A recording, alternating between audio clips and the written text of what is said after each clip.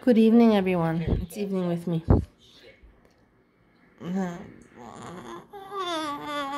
I'm not doing anything. I'm looking around what's going on.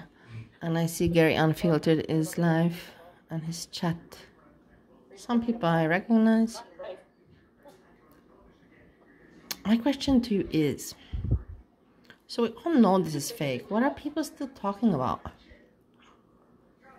My question to you is, your mama, people don't like him, but he comes from a background, and he said today openly, he apologized for whatever joke he made that bothered some people in the past, years ago.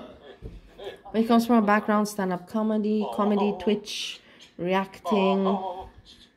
So he has that background.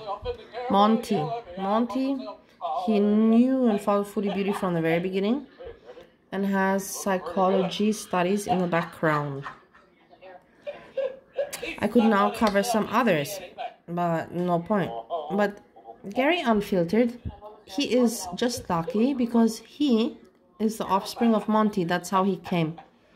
Monty was doing well at that time and said, I can cover Nader and Foodie Beauty, you cover Nader, and probably they made some arrangement with percentage.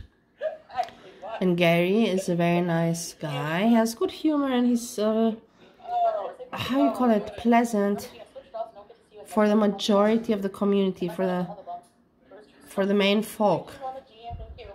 People can relate to him. He's funny. Almost 600 people watching him.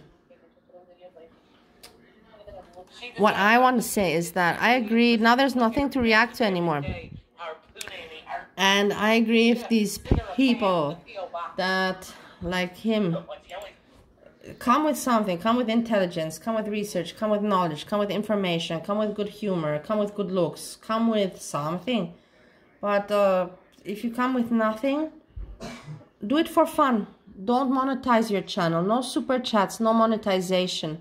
Be a person of character and principle and just do it for fun. Because you're not coming with anything to the table. What is your talent? You want money and monetization for what? Do you not feel embarrassed to monetize your channel?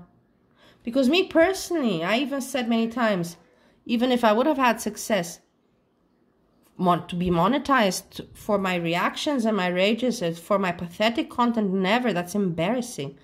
If I would have a good content, which I initiated to do, was not meant to be, did not happen, I would never have asked to be monetized for this kind of stuff. And there's so many people out there. Let's see what will happen, because like I said yesterday, I said, don't subscribe anymore. My channel was basically, yeah, I shared some of my life, but was mainly to react to Foodie Beauty, to show and prove it's fake. For me, it's already out there that it's fake and scripted. What else can I comment about? These people still commenting. You should look. Iri Pepperoni in the chat. Oogie Boogie. Oh God, it's just, better I don't speak more. Peace, everybody.